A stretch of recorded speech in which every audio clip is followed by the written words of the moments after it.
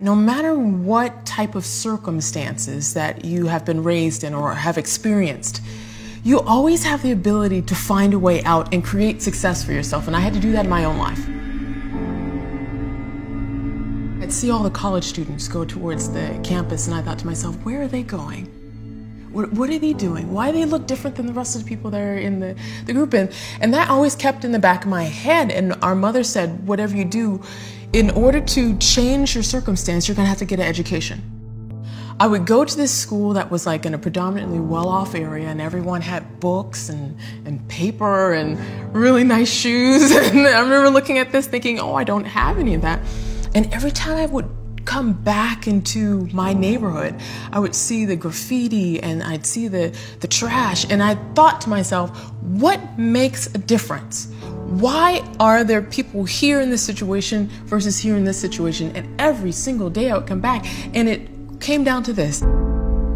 It was the thinking, how we think, how we look at situations, whether or not we see ourselves doing well and being successful, or versus if we see ourselves as a not successful person in an environment.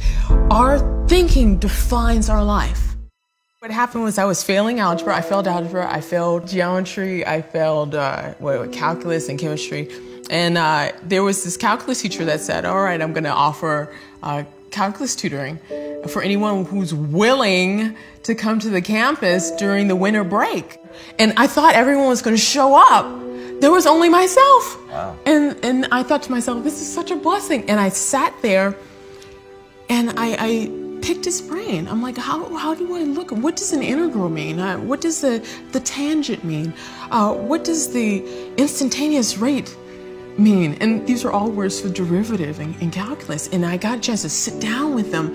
And that was the first time ever that I realized I was smart. And when I sat with him, it was amazing because I realized what was stopping me was my own fear. It wasn't anything with my educational aspect. It was me thinking I couldn't do well in mathematics. And when I learned to remove that fear and think, I'm gonna do this no matter what's gonna happen. I may fail it, I may not fail it. I'm gonna do well at this, and I'm gonna just see where it goes. I'm gonna put my all into it. We'll find out. And I put my all into it and I failed. But it's something inside of me shifted. I realized, hey, failing wasn't that bad. If I can like spend a little bit more time at it, I can actually do really well at this. And that was the shift in thinking. I'm like, all right, I'm just gonna spend some more time in it and I'm gonna actually get this.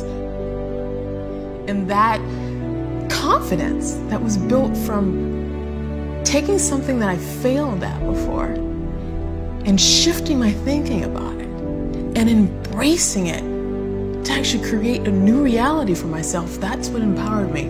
And that's what allowed me to graduate top of my class, which later on opened up the door to launch Rocket.